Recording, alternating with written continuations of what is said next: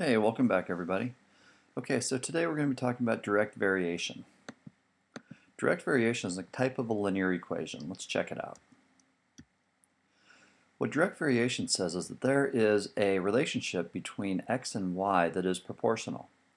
The relationship is represented by the equation y equals mx, where m is known as the constant of proportionality. Also, m is also known as the slope, so let's see how that all works out. So the graph of y equals mx will be a straight line and with the slope of m, and it'll pass right through the origin. So here's some examples. Notice here's the origin. This would be a direct variation equation because notice it's a straight line that goes right through the origin. This would be another one, straight line right through the origin. Here's another one, straight line right through the origin. Okay, so what's that in the real world? The number of points you get on a quiz varies directly with the number of problems you get correct. That makes sense. The more problems you solve correctly, the more you earn. And conversely, the less problems you solve correctly, the less points you receive. We can actually make a graph out of this. So if each problem is worth 2 points, what is the slope of the line? Let's check it out. So here are the questions you get correct on the x-axis, and the points earned are on the y-axis. If you get 0 questions correct, you earn 0 points. If you get 1 question right, you get 2 points. 2 questions, 4 points. And notice, it makes a straight line that goes right through the origin. So this is direct variation. The slope would be rise 2 over 1. So the slope equals 2. If we think about this, the equation was y equals 2x because the slope equals 2, therefore m equals 2, and we have the equation of the line. The cost y dollars for x gigabytes of data is represented by y equals 10x. Can you think of what the slope is going to be? Graph the equation and interpret the slope. So we graph just like we did in section 1. Pick 3 points. Pick the easiest points you can think of. 0, 1, and 2 are my favorites. And we have a straight line. Think about the slope. What does the slope represent?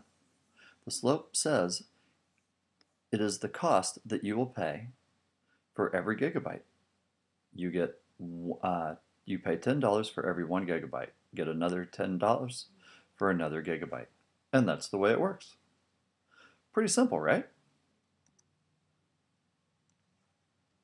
Let's try this one. Notice this is renting video games. $4 for each video game. Y equals 4x. Did you notice that the 4 is the amount it costs for the video game? Because if you rent 0 video games, you pay $0. You rent 1 video game, $4. 2 video games, $8. The slope tells you how many you pay for each video game. We can even do this without graphing. The weight y of an object on Titan, one of Saturn's moons, is proportional to the weight x of an object on Earth. That way we can predict how much something would weigh on Titan if we know how much it weighs on Earth. An object that weighs 105 pounds on Earth would weigh 15 pounds on Titan. Write an equation that represents the situation. Well, since I know I have y equals mx, and I know that y is Titan's weight, then 15 pounds would go in for y, because that's the weight on Titan. And since x is the weight of an object on Earth, then 105 would go in for x. Now I can do a simple one-step algebra problem. Divide by 105, divide by 105, simplify, and I get m equals 1/7. Now that I know what the slope is, I can make the equation. Therefore, the equation is going to be y equals 1/7 x. And I can use this equation to predict other things now. How much would a chunk of ice that weighs 3.5 pounds on Titan weigh on Earth? Well, I simply plug in 3.5 in for y because that's the amount of weight on Titan. Then all I have to do is multiply by 7, and I find out that a chunk of ice would weigh 24.5 pounds on Earth. Let's try one more.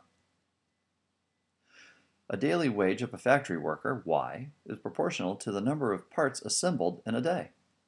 And the parts assembled is X. So if a worker assembles 250 parts in a day and they earn $75, well, parts is X and money is Y. So I have the equation, Y equals mx. I plug in 75 for Y, 250 for X. Algebra. Divide by 250, divide by 250. I end up divide by 25, divide by 25, I get 3 over 10. Now I have my equation. Pretty neat, huh? Because then I can just ask any question I want. How much does a worker earn who assembles 300 parts a day? Well, parts is X, so I simply simplify or drop it in. I get 900 over 10, which means $90. So if you assemble 300 parts in a day, you'd earn $90, and you can anticipate how hard to work depending on how much money you want to have to make. All right, so that's direct variation, the first kind of linear equation that we'll learn how to make. If you guys got any questions, make sure to let me know. Thanks, everybody.